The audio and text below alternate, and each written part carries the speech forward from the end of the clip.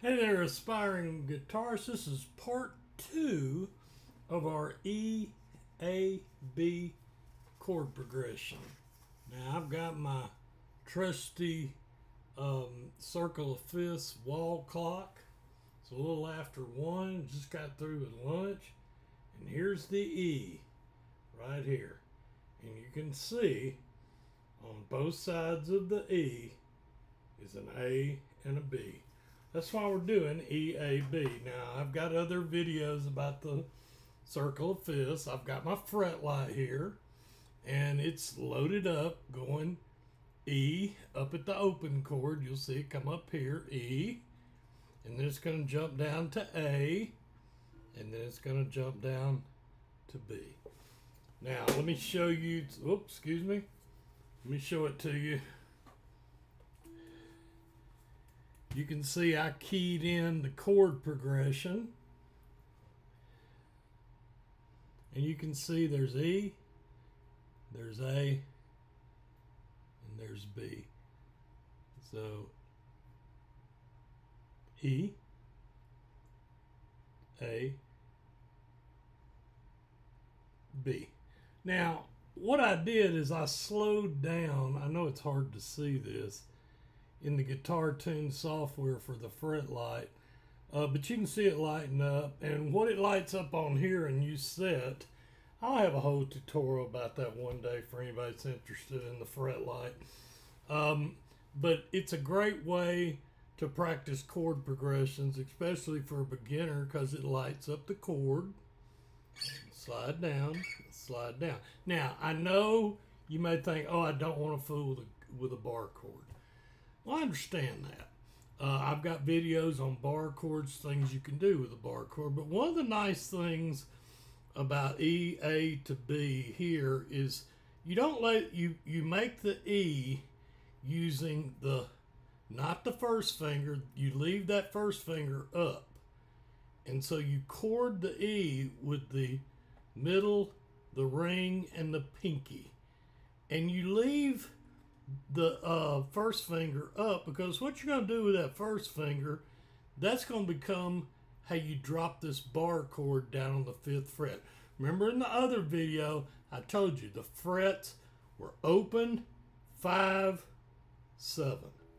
Open, 5, 7. And for those of you that, maybe you're scared of doing a bar chord, start out up here on the low E string, your top number 6 string. And just do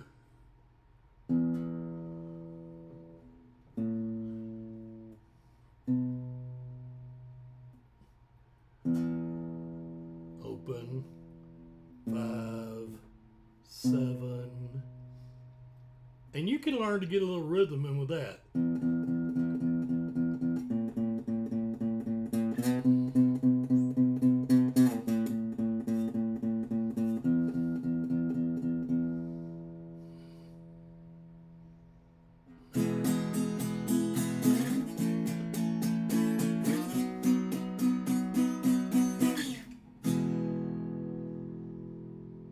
There are all kind of things you can do with this rhythm. Remember, it's rhythm. Play with it. Yeah, you can do one strum, 1, 2, 3, 4, 2, 3, 4, 2, 3, 4, and you can go back to the 5th. You can even stop here at the 3rd, and then go to the open E.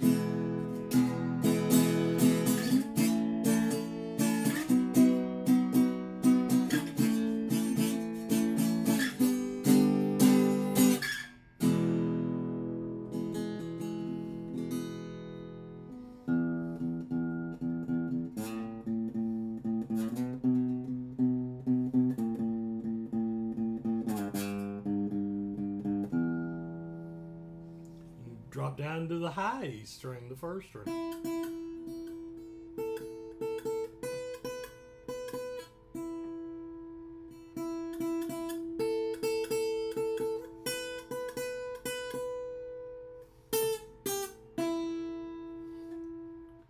Bum, bum, bum, bum, bum, bum, bum, bum, bum, bum, bum, bum, bum, bum, bum.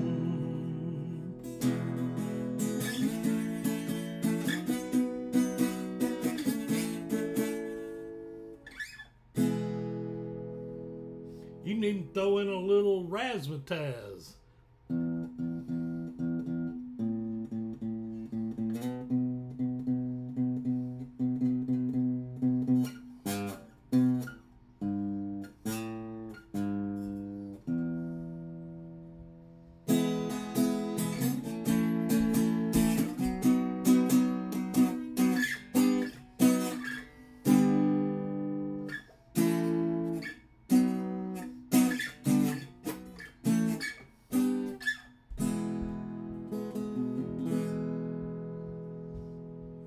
E, open string E, A,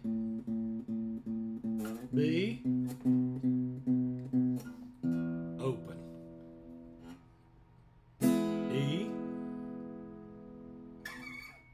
A, B.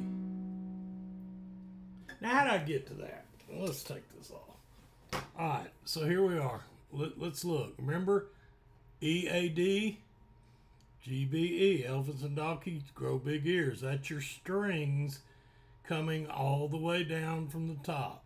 So if I've got an E open string, the sixth string up here, the very first note is an F, F sharp G, G sharp A. There's that A on the 5th fret. Let's do it again. E, F, F sharp, G, G sharp A on the 5th fret. A sharp B on the 7th fret. Now we stop right there with E, A, and B chord progression. Now if you were to go one more fret, a half step, there's that B to C right here. There's B, that would be C. So look at it again on the fret light. It's way down there on 5 up. Now it's on 7. Here comes E. There's A on the 5th. And then there's B on the 7th. E, A, B. Now, you're going to learn that use that, same thing. I just went to E, A, B. Well, I've made an E shape. I kept this finger so I can bar. That's the A. That's all I did. I moved the E shape down here and dropped the bar on the 5th fret. Got my A. Then I went to the 7th fret, kept the bar, kept the E shape, got my B. Go back. E, A, B, E, A, B. And then you can do that little rhythm rock and roll, because once you learn shapes and bar chords, that's why we're trying to teach you to learn the musical alphabet. A, B, C, D, E, F, G, repeat.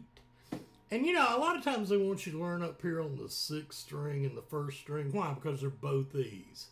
So you're going to get the same thing. But I would encourage you to learn the notes on the 5th string. Why? Because that's an A. So here, let's get up here where you can see it. All right, so up here on the 5th string, all right, by itself, it's an A. And then as you just move down, A sharp, B, half step, B to C, half step, C sharp, D, D sharp, E, to F. There's that half step, B to C. Remember, you just did E to F, F sharp, G, A. So you're just repeating. So, you know, learn more than just the top E string. And I encourage you to learn the alphabet. I know that's hard to see. But again, A sharp, B, C, C sharp, D, D sharp, E to F, F sharp, G, G sharp to A on the 12th fret. Let's do it this way where you can see it. Remember, I'm on the 5th string, A when you hit it open, A sharp, B, C. There's a half step. C sharp, D, D sharp, E, half step to F, F sharp, G, G sharp, A, and you've returned, you've repeated, you've gone through it. So, you know, we teach up here E, F, F sharp, G, G sharp, A sharp, B, half step to C, C sharp, D, D sharp, E. You always end back up on your octave at the 12th fret. But remember, it's easier to make a bar chord. And, you know, I have a video on the bar chord, but sometimes you'll see people when they make a bar chord, everybody thinks you always have to lay your finger down across the whole fret. That's not always the case.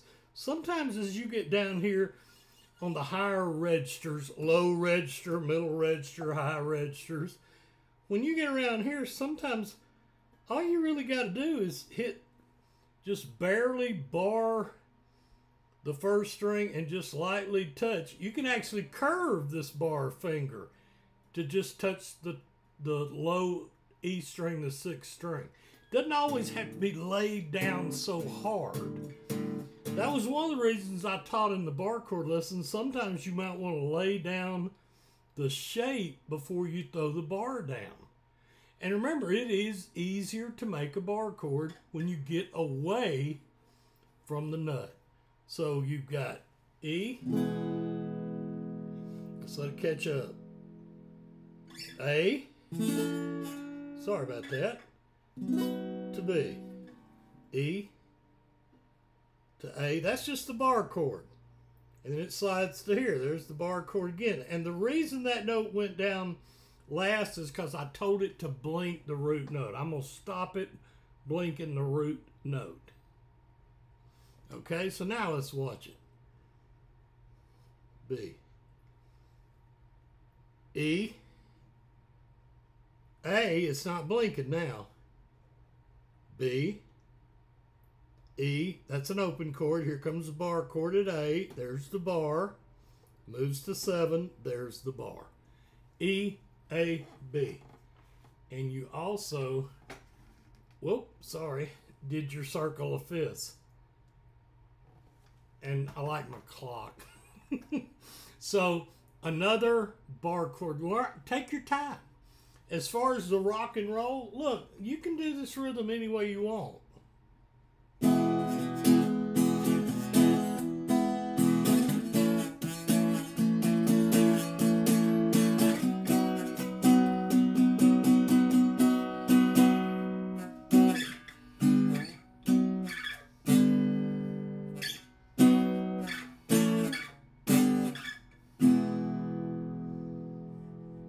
Practice it slow, you can practice it fast, you can do it up here.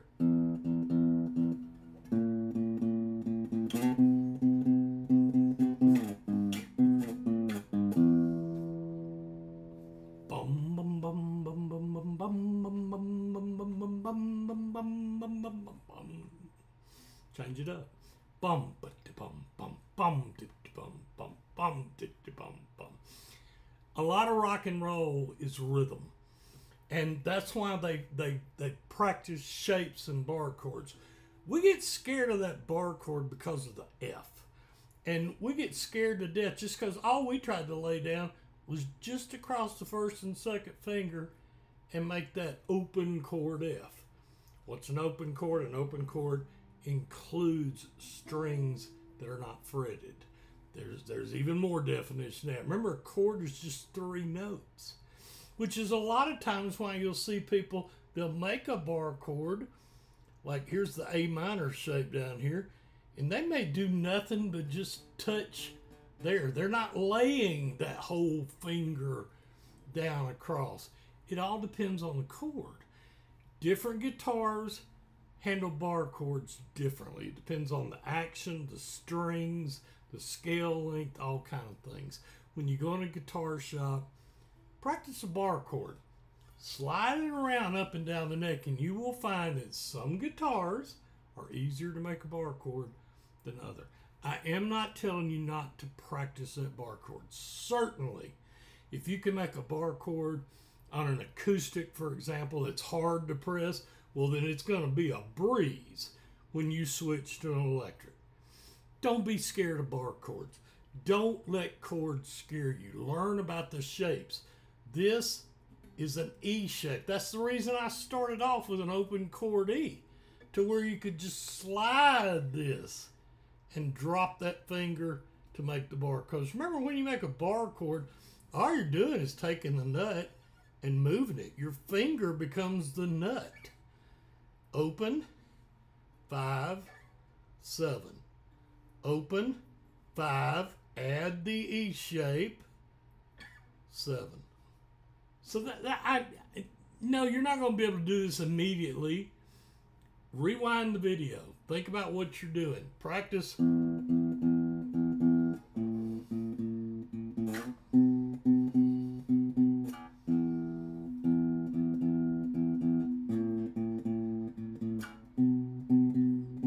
Every place you see me touching with one finger is where that bar is going to get laid down. And what's going to come behind it?